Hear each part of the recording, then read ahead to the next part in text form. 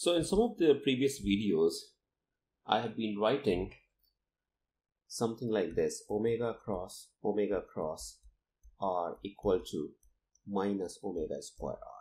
Okay, so and you may be wondering as to where we got this from, right? It's actually fairly simple. So in a rigid body, okay, let's say we have 2 points A and B, all right, and that's your vector r, okay, and that can be written as r, let's say er hat. So er hat is a unit vector in this direction, okay, and omega is theta dot k hat, right? So omega is theta dot k hat.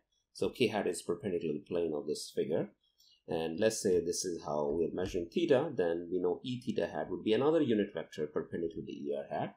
I'll be pointing that way in the counterclockwise direction, right? So in case of a rigid body moving in a plane, it turns out that we can simplify this, which involves two cross products, as something like this, where we write minus omega square, and omega is just a number over here, times the position vector, okay? So this simplification can be achieved for rigid bodies moving in a plane, okay, in any given plane. In this case is xy plane. This simplification cannot be done for rigid bodies moving in a three-dimensional space. So how does this come about? Let's do this. So omega is theta dot k hat cross, this is theta dot k hat, and r is some number times a unit vector along radial direction.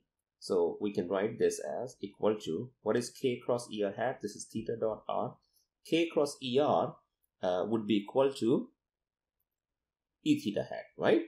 So in this case, er hat, e theta hat, and k hat are forming a right-handed coordinate system, right? So it's something like this. This is er hat, this is e theta hat, and that's k hat. That's your right-hand system. So since we have to get k cross er, so k cross er that way, so it's pointing towards e theta hat, right?